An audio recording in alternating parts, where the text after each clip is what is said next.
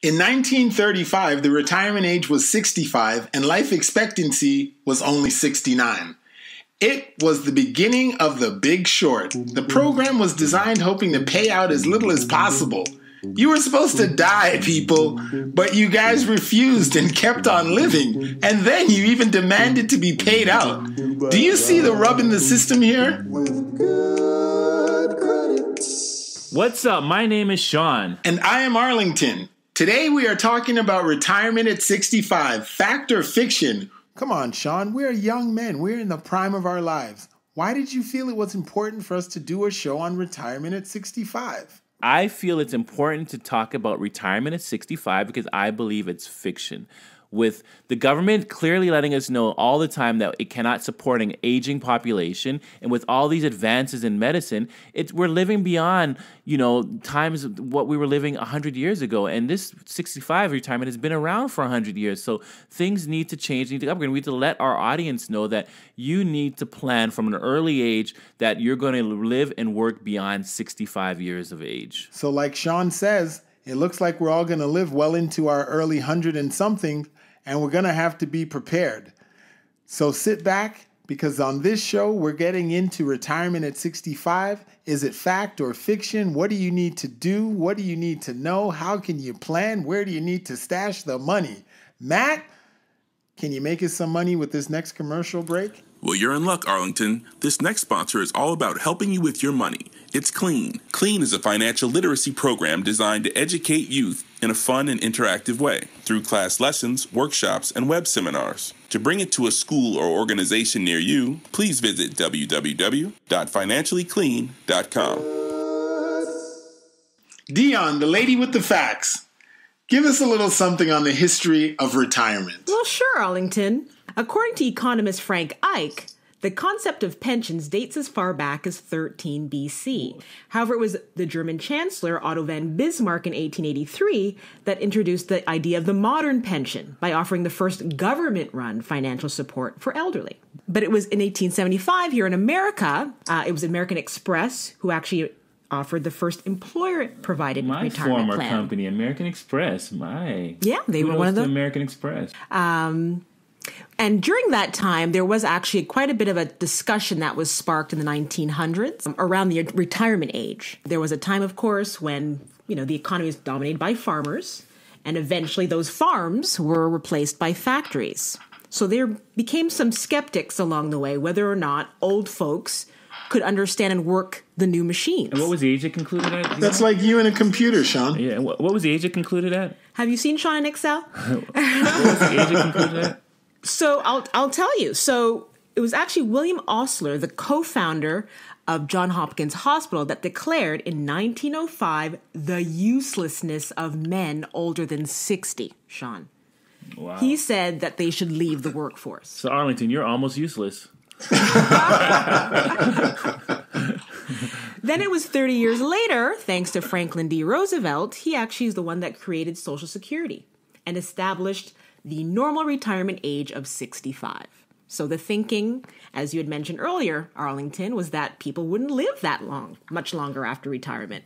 So they thought. Wow, that is incredible. And it's interesting because that leads us to the problem we have today. Because people are living how long, Dion? Average 79 years old. So there you have it. The program was hoping we'd be dead 10 years earlier than we are today. So how the heck would they have enough money to pay out for all these retirees, especially with the baby boomer generation being, half the world's darn population? Right. Well, as Dion mentioned, the initial plan of this was not to pay people out or have a minimum amount of people that would actually get paid out. I mean, that gets into the conversation today. I mean, I think this whole Social Security plan and retirement plan it needs to be upgraded. I mean, it's been around. It's been the same thing now for going into we're getting close to the 100-year mark, right? We're at 80-something years, and it's the same principles as it was 80 years ago, and life has changed so much. I mean, I think it's ridiculous.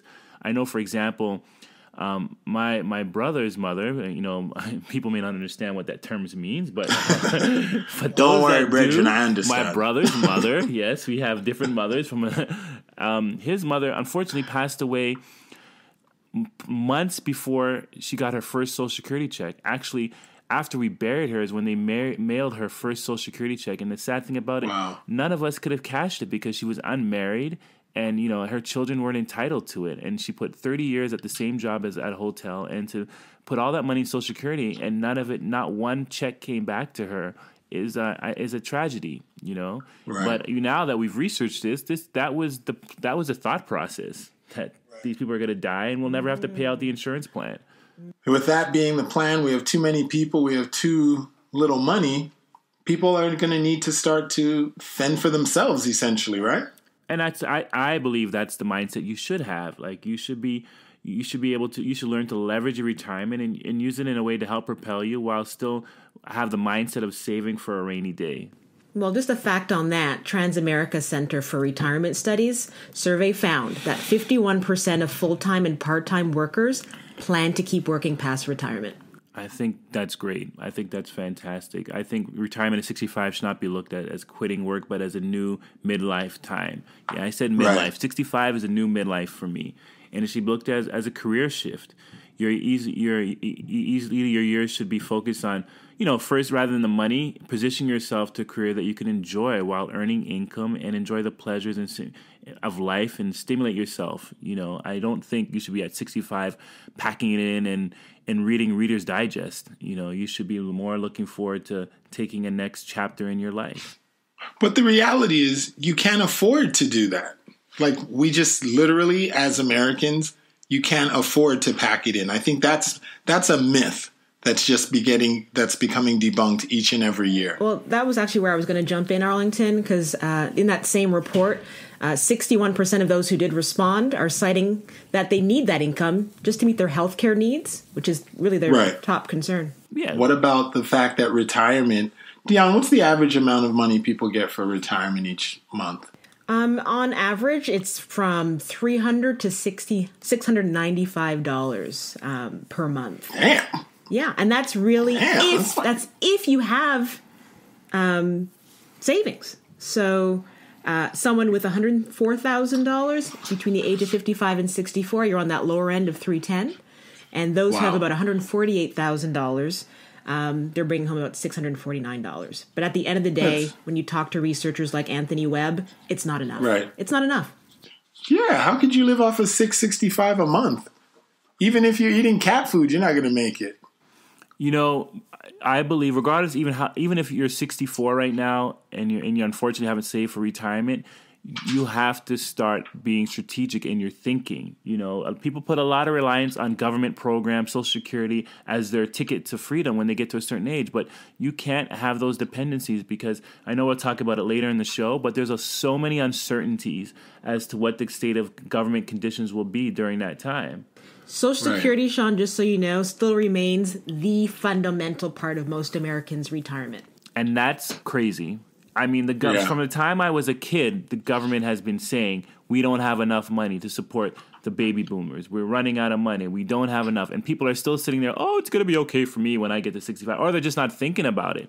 That to me is ludicrous. That's what I think. It's like your mom and dad telling you every day, son, you're on your own when you get to 21. Son, you're on your own when you get to 21. You're just sitting there thinking like, oh, they're going to buy me a house. They're going to buy me a Lamborghini. They're going to find me a job. I'm good. That's it. So it seems like America, open up your ears. Everybody's telling you it's not going to be here. But what will be here is Matt.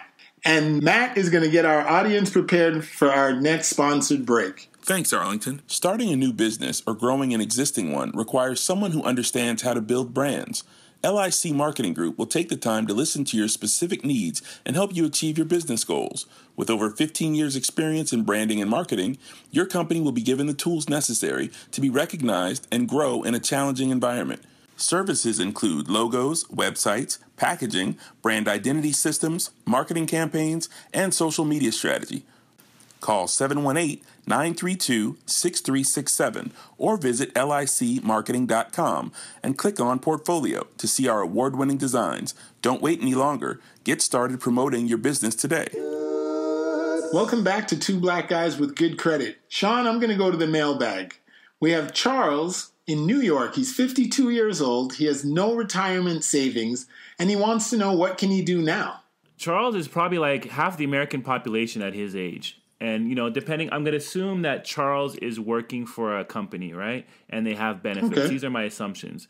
If they have benefits, Charles needs to call his organization right away and say, I want to max out my retirement savings. He may say to himself, oh, I can't afford to do that at this time, but you will learn to live without. He needs to max out his 401k savings and make sure that in this short period of time, he's contributing as much as he can towards his 401k. And then I would also say hold that on he needs real to quick, minimize just to the type of risk he's going to take within his 401k because he doesn't want to put it all in and then lose it all. Okay, let's just clarify for everyone that may not know. Give me a quick, and I mean quick, explanation of a 401k. Quick or like a long distance? Usain Bolt. Give me Usain Bolt quick explanation of a 401k. 401k is a retirement plan in which your company sponsored retirement plan that allows you to contribute towards your retirement, and it's tax deferred. It's tax deferred contribution. So meaning you're not paying the taxes now, but you could possibly be paying it when you withdraw the money at 59 and a half.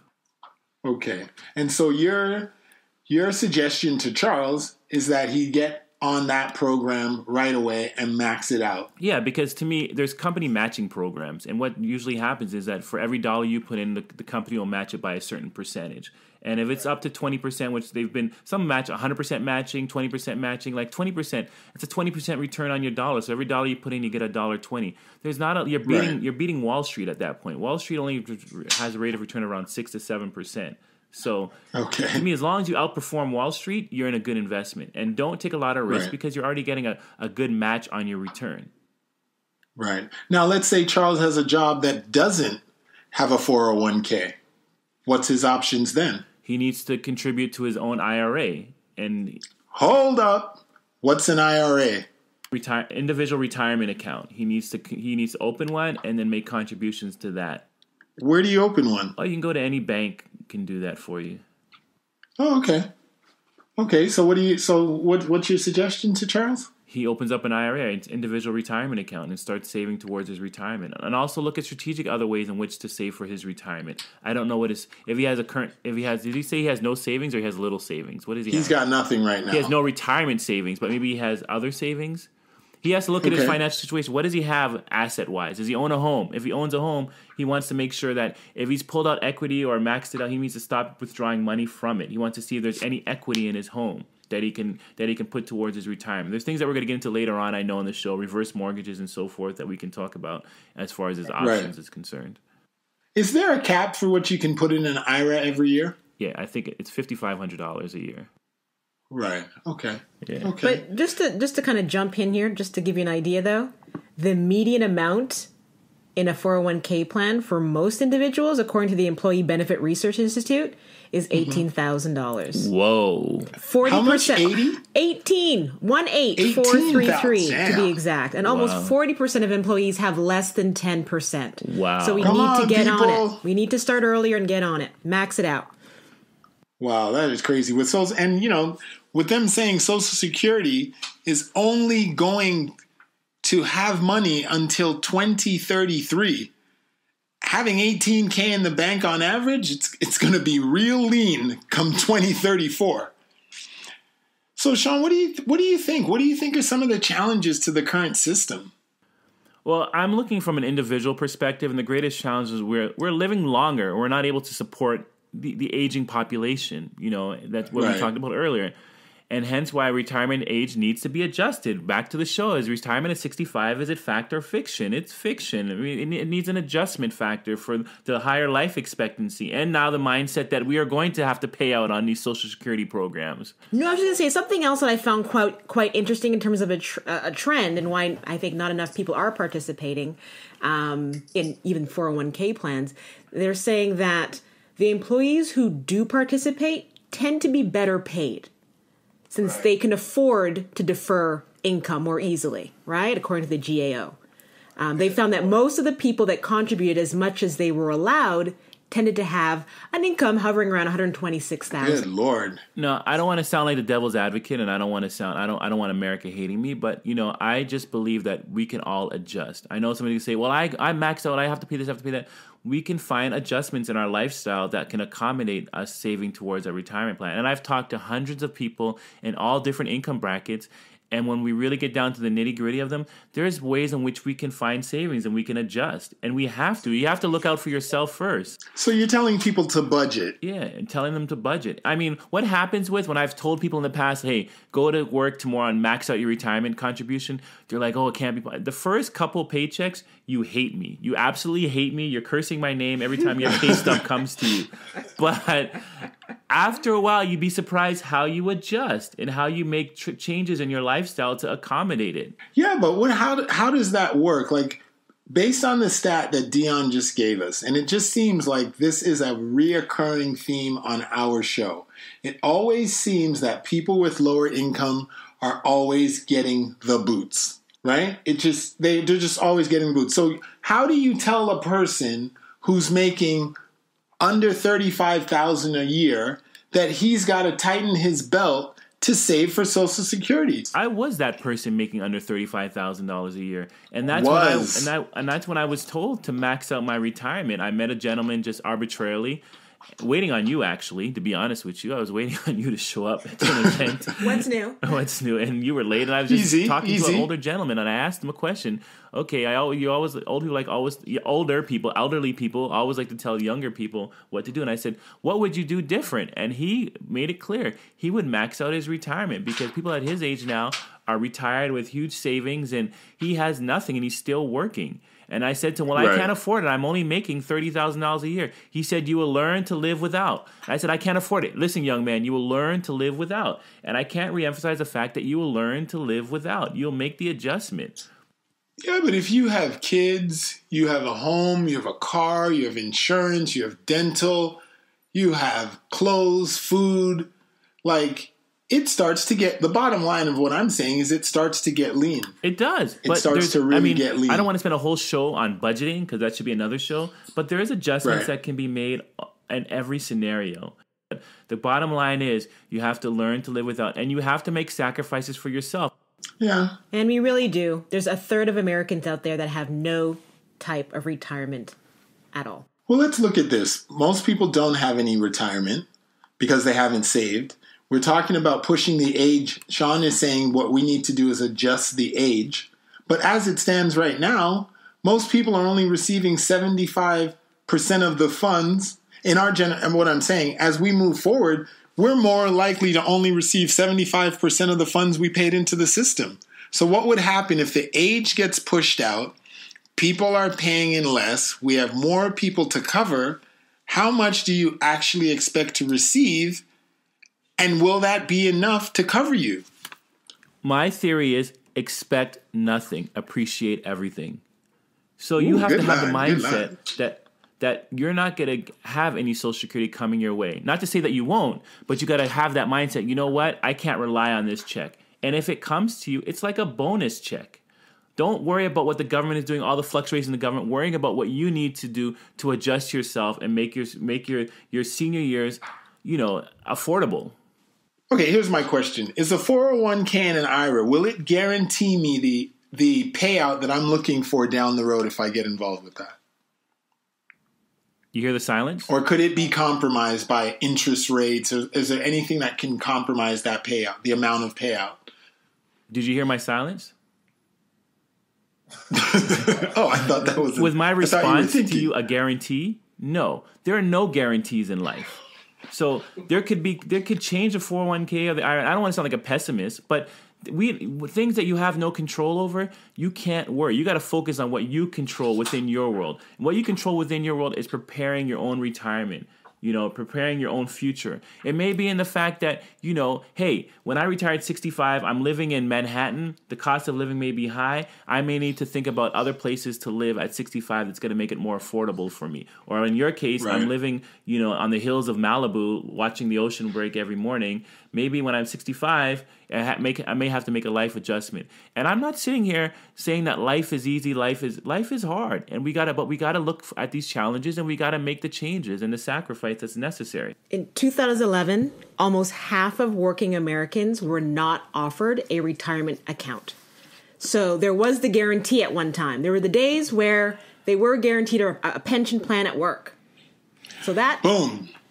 That is it. That's Dion huge. has hit it. Now everything is really on the individual. Exactly. To create a retirement. The message is on the wall. The writing is on the wall. Like, one thing I don't do, and I don't try to fight or change system. I just try to find the opportunities and work within. Like, the messages are there. We're sending the message out. The government's sending the messages out to everyone.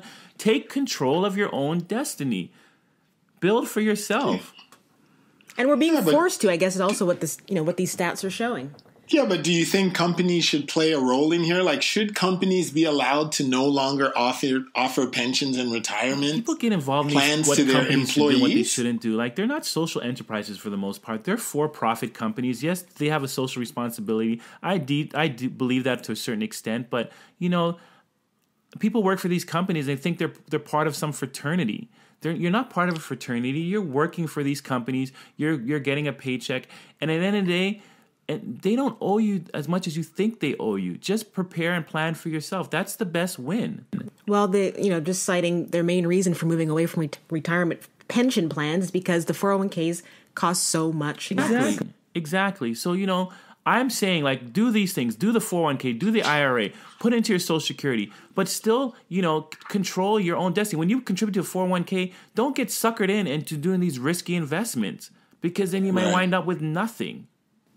Well, listen, the Bernie Sanders in me says, I don't know if it's fair for American companies to shirk their responsibility to their employer, but I will say it's time to go to break. Matt, take us away. Thank you, Arlington. This sponsorship break is brought to you by Canvas Malibu. Canvas Malibu is a boutique and contemporary art gallery located in Malibu, California. At Canvas Malibu, it starts with art, and their curated offering of shoes, apparel, accessories, and art are a definite must-see. Canvas Malibu is located in the Malibu Country Mart, or online at canvasmalibu.com.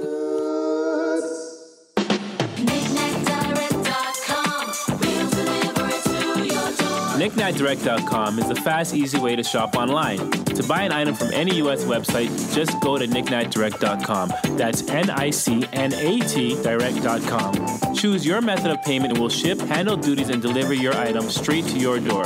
I'm Sean of KnickKnackDirect.com, and you have my word.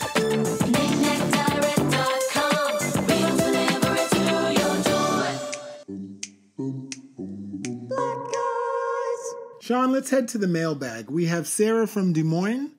She says she has been making her yearly contributions to Social Security and is afraid the program may disappear. What should or can she do to be covered down the road? What are your suggestions? Well, we talked a little about this in our previous sections. One thing you should look at, if the company has a 401k, make sure she's maxing out her contributions to her 401k. Like I said, learn to live without. If they don't have a 401k, then she needs to start her own IRA up and make sure she makes her contributions. And within the IRA, she can have two forms of IRA. There's a Roth IRA and there's a traditional IRA. Both you can contribute up to $5,500 a year, and it's deductible up until the age of 50. Over 50, you can contribute an additional $1,000, so you can contribute up to $6,500 every year. And what that means is that your income is reduced by that contribution amount, and you're only taxed on the difference. At 75 and a half, you can no longer contribute, Arlington. And you can withdraw before the ages of 59 and a half. And if you withdraw before the age of 59 and a half, you're going to pay a 10% penalty. Few exceptions you can withdraw for medical expenses, education, first-time home buyer, and you can withdraw up to $10,000. Now, here's the thing that I do that, it only is those for the discipline. And know yourself first before I tell you this thing, okay? Okay, what is it? Know yourself first. Audience, know yourself first. But if you have an IRA and you have a balance and you need, short-term emergency money, you can do once a year, it's called an indirect rollover, where it allows you to roll money out and once in a calendar year at any amount you want. And as long as you roll it back in within 60 days, you're not taxed on it. You don't even have to report it to the government. All right. And is that truly any amount, or is that Any based on amount? the I've used it you've incurred? plenty of times to when I need to borrow money or I have an investment I need to get into. I'll pull it out of my IRA and I'll roll it back within 60 days. So it's a great. Once again, it's an interest-free short-term loan if you need it at that given time. Right? People don't use it. People don't think of how they can leverage. Like that's why I say all the time with an IRA, it's an active tool that you can leverage and use to your advantage. Right. But I'm saying the rollout is based on what you've already invested. What you have accessible, right? Yeah. And if you have your IRA, part of your IRA topped up in stocks and mutual funds that you have to, break the term on them, then there could be a penalty within your IRA to do that. But I try to keep most of it liquid and very conservative. That's just my theory. Wait a second. You just touched on something interesting. You're saying an IRA can be a mixture of mutual funds, cash. What else? I thought it was just all cash. No, not at all. This is the best way I was taught it, and I think it's really cool and you'll get to understand. An IRA or a 401k is an umbrella. Think of it as an umbrella. And under that umbrella, you have different investment vehicles, from mutual funds to treasury notes to certificate of deposits to, savings account, liquid accounts, money market accounts. So you can invest in all those different things. And especially with a company, they'll come at you. They'll tell you, they'll try to direct you more to invest in this type of fund that they have an affiliation with. Or, you can sit with a broker and buy these types of stocks. But my general feel, and I'm not a licensed broker in any way, but just over the years, I believe, especially if your company offers a matching program, and that matching program is above 6%, 7%, you're outperforming Wall Street on average. So why take on the risk? Just let it build up slowly over time and just do very conservative investments. I don't believe you need to take on risk and buy stocks and buy this and that to try to hit the jackpot. I just believe in slow, steady growth. That's my outlook. People may think, people may against it, but I believe if I'm getting a 6, and some companies match 100% finance, 100% matching programs or 50% matching programs. I'm not greedy. Do I need more than a 50% return on my investment? No, I think that's fantastic. So don't take any more additional risk to get another 2-3% where you could wind up losing. Right. Well, you've never been I would definitely say you're not a big market fan, but I get what you're saying. Right. So matching just puts you up as you go. If they're matching, that's free money and it's doubling what you have, so you're up by 50% out of the gate. And I do need to mention the Roth IRA because it's the same like an IRA, and it's an individual retirement plan that bears many similarities to the traditional IRA, but the big difference is the contributions are not tax deductible and qualified distributions are tax free.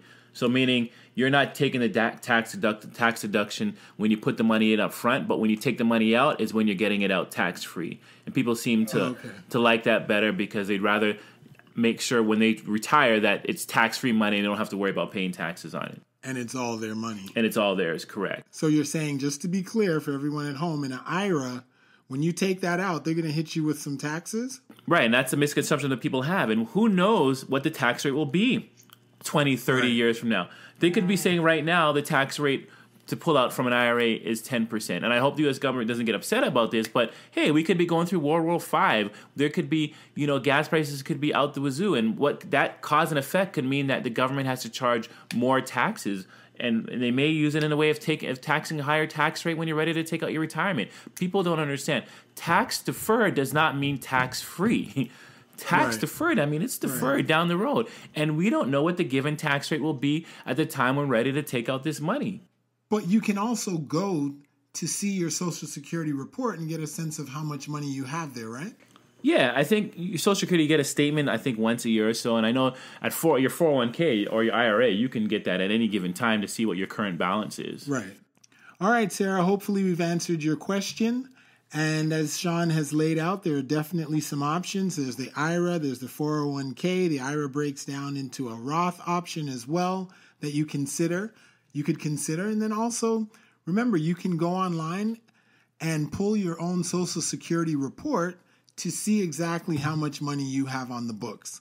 And for everybody else, keep emailing us your questions to twoblackguysgoodcredit@financiallyclean.com, and we will try to answer as many questions as we can throughout our podcast. So, Sean, we've talked a lot about 401ks and IRAs and matching programs that come out of jobs. But what about if you're someone that, just due to situations, you lost your job. What are the options there? What are some other things they could consider? Well, this is my expertise, Arlington. Where I have to create something out of nothing, right? And we have to hustle this situation. So there's many things you can look at that you may have. For example, let's talk briefly about life insurance, because I think that's a show in itself. But just to give you an idea of life insurance, there's basically two types of life insurance that you can have. There's term life insurance, which some people call renting the insurance, and there's whole life insurance, which some people call owning the insurance, okay? So with term renting insurance, basically that means you have people assigned as beneficiaries if something were to happen to you, if you were to die, and they would just get a flat sum. In that case, as far as retirement, there's no advantage to you. You can't use it in any way, right? But there is whole life insurance if you do have that, which accumulates equity along the way, and when you get to a certain age, you're allowed to pull out the equity and use it to your advantage. Now, do I recommend whole versus term in a sense? Not really, because with whole insurance, yes, you accumulate equity, but what the thing is, they are investing for you on your behalf without you having no say in the matter. Mm-hmm. They're putting it in different types of investment vehicles that you may not even understand. And at the end of the day, they're going to tell you what your rate will be. And then the undetermining factor is fees that you may not realize could take a big pinch of what you've earned along the way. So my suggestion comes back to, once again, taking control of your own destiny. It's get the term insurance to protect your loved ones, and then the savings, because the huge savings. I mean, life insurance term can be from little as $100 a year, while whole insurance can be $300 a month, right? So it's a big difference in price. So, but use that money that you would have had to spend to get whole insurance to put aside and save for your own, for your own retirement, and invest it in things that can produce favorable results for you. Right. Okay, that makes sense. So life insurance is another possibility. And I know this one, I'm just lobbing it across the plate because I know you see owning a home as a very viable option down the road as a retirement plan. Right. Of course.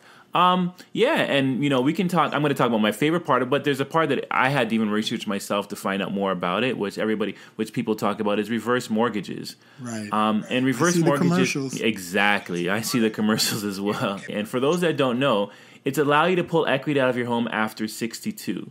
You cannot have an existing mortgage and a reverse mortgage simultaneously, but you can pay off your existing mortgage with the reverse mortgage. And payment for the mortgage is due when you vacate your primary residence or when you die, basically. Well, you're going to have to break that down a little bit. I can have a mortgage. Let's say I have a mortgage. I'm 65. I have $25,000 left on my mortgage. I can take out a reverse mortgage of, let's say, $100,000 and pay off the $25,000 so that my reverse mortgage is now $75,000. No, your reverse mortgage would be $100,000, but you have $75,000 now in equity available for you, and then they can amortize it out over a monthly basis. So every month out of that $75,000, they give you X part of it. Dollars. Yeah, as your income, they send you a check. So that's your income coming in. So every month I'm going to get X amount of money. Right. So Dion, what does the average person need in order to retire comfortably? How much money? Arlington? $1 million, according to CNBC. That always startles me, that fact. I can't believe it, but I guess it's true. That fact always startles me. Yeah, for sure. If you do the math, it makes sense. It definitely makes sense. And we're living longer. So getting back into... But listen to this. Quick story. I just went to breakfast with my friend's father, who's an engineer, worked for the United Nations, has over $500,000 in savings. And you know how much he lives on a month? How much? $350 US a month. Where? Okay. So he went to school. He was educated in the United States. His family is from South America, which is Guyana. So what he did during his working years is that he built himself a little cottage on his family land. Right. All right. Pays no taxes on it. Pays no rent. No, nothing like that. And so he doesn't drive a car. He pays taxiing in Guyana, which is $1.50 a ride US. And his groceries cost him $40 a week. His most expensive bill is entertaining his young girlfriends, he said to me, quote unquote. Okay, so it can be done, and he lives very comfortably Are you comparing a guy that lives in Guyana and he spends $350. You know what's funny about this scenario that you just created? My mother is from Guyana. And do you know in Guyana, $1 is less than 1 cent in the United States? It's 0.004. If you know you're limited in retirement funds, you can pick places outside of the United States that can give you a better cost of living and stretch your dollar. Even if you decide to spend 4 months out of the year, you know how much money you're saving by doing that? So It's not something to laugh at. It's understanding too. Like when people retire, you can look at it on the opposite end too. Some people already have plans. Like when I retire, I want to move to Barbados, whatever the case may be. Okay. And they're not taking advantage, they're not taking into consideration the exchange rates. Like the Canadian dollar, us being from Canada, has dropped big time over the year. Right. And I have rental properties in the Caribbean, and the number one concern Canadians have when they're looking to rent from me is that can I give them a better rate because of the weak dollar. Right. So if you've planned your whole life to retire in some exotic place and then you didn't take in consideration exchange rates, that could wipe out 30% of your retirement fund, meaning that your retirement fund is worth 30% less than what you thought it would be worth, and that could change your whole outlook and plan. So you have to take in consideration exchange rates and make them work in your favor. You know, my friend's father, he's very conservative, but I commend him because he's a U.S. citizen and he still spends his summers in the United States. But in the winter, he's like, Sean, I spend $350 a month to live. Why not? And my lifestyle is great. Right. Once you know, again, and you know, another thing, he says he can afford to hire a maid, but he chooses not to because he looks at the cleaning as exercise for him. Once again, it's the decision between the umbrella in your cocktail or a flat Coca-Cola. I totally get it. That's a funny thing. But the reality is, for most people to maintain the lifestyle that they lead as a upper middle class person, you're living about $5,000 to $7,000 a month. In $5,000 to America. $7,000. And if you stretch that over 10 to 15 years, you better start putting that money aside right now. And Or coming up with a plan, Arlington. One of the ways, you know, I love real estate. One of the things that I've told you is that there's huge, with this whole Airbnb and VRBO movement, Right. It's created huge opportunities for people. Like you have so much control now. Like if you were to buy a property outside of the United States or outside of the city you're living in, Right. your control is limited. You'd have to hire a property manager. They'd have to check guests in, tell you how well you're doing, collect monies and all that kind of stuff. These companies now, they put everything in the power of your phone. And with PayPal and whatnot, people like my properties in Barbados, I Airbnb, and the transactions are all done through PayPal. I just have a clean lady that comes in and cleans, and that's it. And you know, the great win about this is like, okay, the property that I have down there, the tenants that rent it pay towards my mortgage, right? So the plan is 20 years down the road, all that money will pay off my mortgage. And then when I'm ready to retire, I have two options. My two options is I can go to Barbados and live in a house paid off in full, or I could sell that property in the market then and use all that money as my retirement money and choose to live and do whatever I want to do. You know, and this is taking control of my own debt, and that could be my quote unquote retirement, paid for by tenants. Right. Yeah, no, I agree with you. I think Airbnb is a great option if you have. It's funny that we're talking about this because just today I was talking to a friend about the whole idea of, you know, now that you're in your mid-40s, it's a great opportunity. It's a great time to look around and start planning for the future and not wait till you're 65. And I was telling him, you know, you should look at prospective places that maybe there's a place you might want to live where the cost of living is cheaper. You could buy a property there now and over the next few years pay it off. And eventually, when you're ready, you can move to a home that's already paid off. But he, like a lot of other Americans, a lot of other people in this country, rather, not just Americans, but a lot of people in this country, he was like, I just don't have the money to put down on a secondary residence. I am caught in the struggle of paying off my primary residence. And I think that's why you have things like President Obama is suggesting this MIRA, where it's the idea of creating some type of retirement savings bond so that Americans can save more, get a better return with limited risk. Because we have to figure out how to get more money saved for the future. And it's obvious that the job market isn't going to provide it.